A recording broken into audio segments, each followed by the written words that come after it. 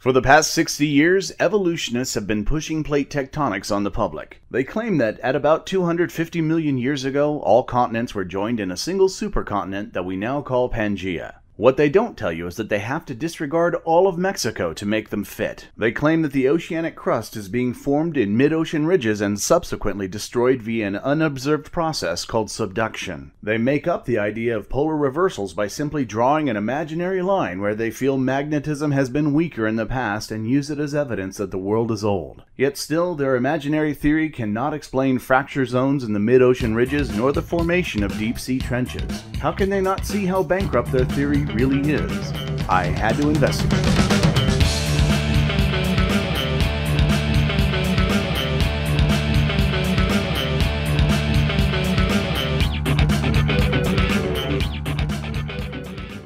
Plate tectonics has its origin in the simple observation that the east coast of the Americas roughly matches the west coasts of Europe and especially Africa. It is impossible to determine who first made this observation, but the first known case of it being published was by Flemish, Netherlandish cartographer and geographer Abraham Ortelius, who published his work Thesaurus Geographicus in 1587. He hypothesized that the Americas were torn away from Europe and Africa by earthquakes and floods, and suggested that the vestiges of the rupture revealed themselves with even a small degree of examination. Over the next few centuries, many models were proposed to explain this apparent fit, but all of them were hindered by the intuitive assumption that the planet was completely solid through and through. In January of 1896, Wilhelm Conrad Röntgen's discovery of X-rays caused a great deal of excitement in the scientific community, especially in Henri Becquerel's experiments with phosphorescence. Noticing that samples of uranium left images on photographic plates, Becquerel assumed that uranium was phosphorescent, absorbing photons from the sun and releasing them. Assuming that uranium would cease to emit any particles after extended periods of total darkness, he was surprised to discover that uranium salt continued emitting particles unfettered whether or not it was exposed to sunlight. He determined that the emissions he was detecting came from the uranium salt itself. Subsequent experiments performed by him, Ernest Rutherford, Paul Villard, Pierre Curie, Marie Curie, and others established that Becquerel had discovered a new physical phenomenon called radiation. When an unstable atom releases a particle, this emission is accompanied by a release of heat. Until the discovery of radioactivity, calculations on the age of the Earth and its features relied on the observation and measurement of environmental and geological processes. The discovery of radioactive material ejecting from volcanoes led scientists to realize that the interior of the planet was radioactive and would, therefore, require far longer to cool than their previous calculations had determined. This also meant that the interior of the Earth was likely fluid, which explained volcanism worldwide. The fluidity of Earth's mantle eventually gave rise to speculations on the potential movement of continents. The idea of continental drift was given new life in a presentation by Alfred Wegener on January 6, 1912. Beside demonstrating the more perfect fit of the continental shelves as opposed to modern coastlines, Wegener pointed out the continuity of geological features from one plate to another when aligned according to their shapes and proximity. For example, the Appalachian mountain chain in the eastern United States forms a continuous mountain chain through the Scottish Highlands to the Greenland and Scandinavian Caledonides. Likewise, the Brazilian Santa Catarina geological system continues along the southern tip of Africa as the Curies system, and then continues on into Antarctica. Wegener also noticed the distribution of specific fossils, which also line up in a continuous pattern when the plates are aligned. For example, Mesosaurus, which was a Permian reptile. Its fossils are found only in South Africa and eastern South America. Cyanogenathus, a Triassic mammal-like reptile. Its fossils are found only in South Africa and South America. Lystrosaurus, an herbivorous Triassic reptile. Its fossils are only found in Antarctica, India, and South Africa. Even plant fossils show the same continuous pattern of distribution, like Glossopteris, a woody Permian seed-bearing tree only found in a continuous pattern spanning Australia, Antarctica, India, South Africa, and South America. Not only is it rather coincidental that these fossils happen to appear geographically in patterns of distribution that are only continuous when the continents are lined up, but they are also currently separated by oceans which would be vastly too far to traverse. In spite of all this evidence, there was still no known mechanism for continental drift, so the theory remained an intriguing yet unviable model. Incidentally, the expanding Earth hypothesis was also offered as a model for the previous conjugation of the continents, but this also failed due to a lack of a mechanism to explain it.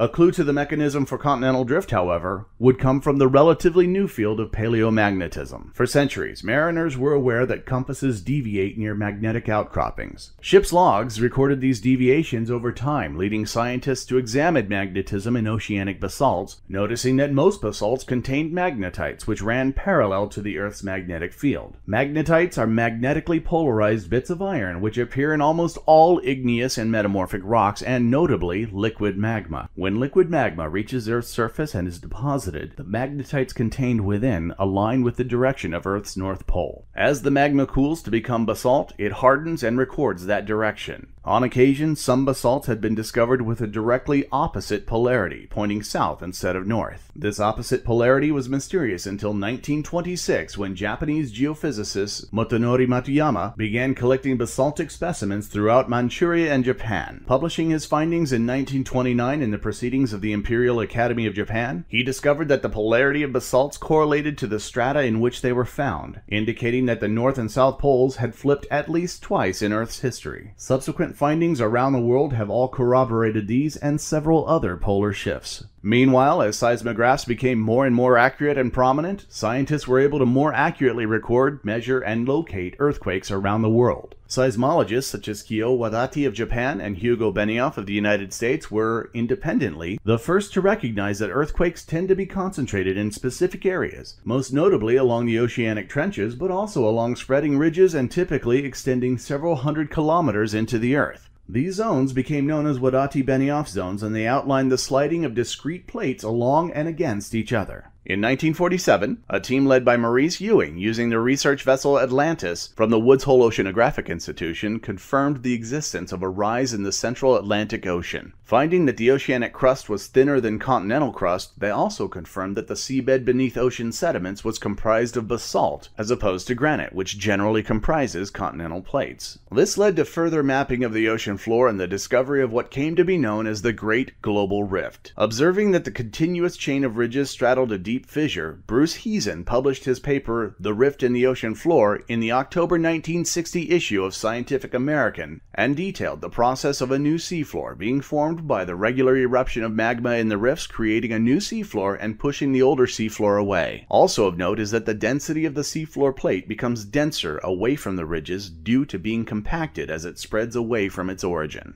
In 1961, a team led by Ron G. Mason published a paper in the Geological Society of America Bulletin. The results of their magnetic survey of the ocean floor revealed a zebra-like pattern of normally and reversely polarized rock originating from the ocean ridges. Known as magnetic striping, these variations in polarity corresponded to the stratigraphic polarity changes observed by Motonori Matuyama 35 years before. Later expanded upon independently by Fred Vine and Drummond Matthews, as well as by Lawrence Morley, this confirmed the work of Heezen, but Heezen felt it was evidence for an expanding Earth, since no mechanism had been observed for a destruction of the seafloor that approximated the rate at which the new seafloor was being created. At about this same time, Harry Hammond Hess, a Princeton University geologist, along with Robert Dietz, a marine geologist, geophysicist, and oceanographer from the U.S. Coast and Genetic Survey, both proposed the concept of subduction, a phenomenon wherein the lighter granitic plates floated on top of the basaltic plates, pushing them downward into the mantle to become fluid again. Hess specifically cited convection currents in the mantle as the mechanism fueling this process, being a pattern of circulation from the core boundary to the upper mantle. In 1962, American geologist Robert Coates published his observations of subduction in the Aleutian Arc in the journal Geophysics. It was among the first of countless papers detailing the detection of earthquakes deep within the crust along the paths of subduction zones. This culminated in 2013, when Marco Pils, Stefano Parolai, and Dino Bindi published the results of their experiments using a passive seismic sonar and a technique that might resemble an ultrasound, but on a grander scale. The result was a three-dimensional image of the Lysyk-Ata Fault in Kyrgyzstan and a visual confirmation of the process of subduction. The theories of plate tectonics and continental drift have been officially vindicated. An interesting detail about subduction is that on the upper, non-subducting plate, volcanoes are very common within 100 miles of the subduction zone. This is because as the seafloor subducts, it also takes seawater downward. As the seawater reaches warmer and warmer depths, it begins to filter upward into the heated rocks above, where its lighter density reduces the melting point. This causes the surrounding rocks to melt and push upward, eventually breaking the surface and erupting. The most dramatic example of this is the area encircling the Pacific Ocean, known as the Ring of Fire. Also in this model, and observed seismically, when two basalt plates collide, the older and therefore denser plate subducts below the younger plate, causing a deep rift known as a trench. For example, the Pacific Plate, which travels at a rate of 7 centimeters per year, converges and subducts at the Mariana Plate, forming the Mariana Trench.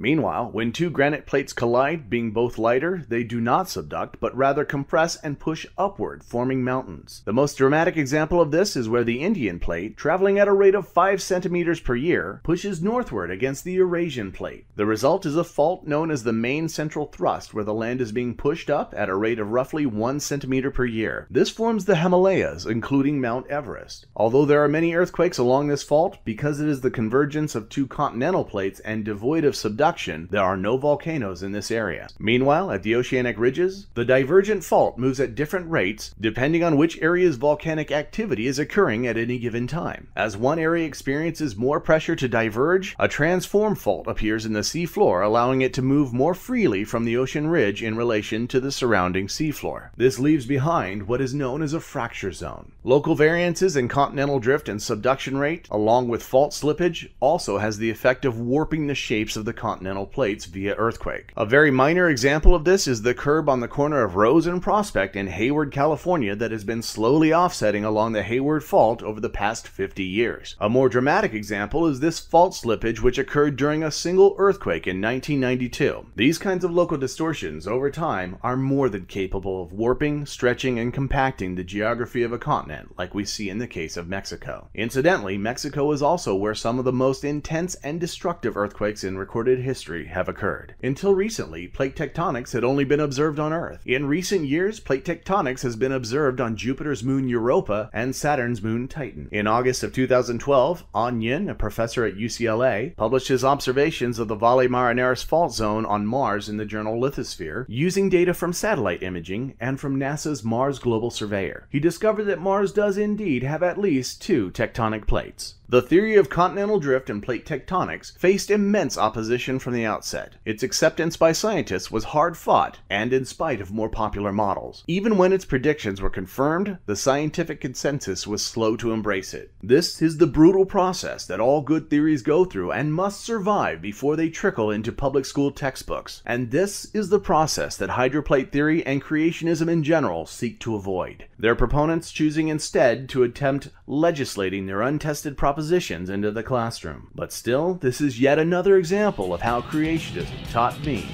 real science. If there's a creationist argument you think I should investigate, please comment below. It may become the basis for a future episode. In the meantime, subscribe and make sure you don't miss it.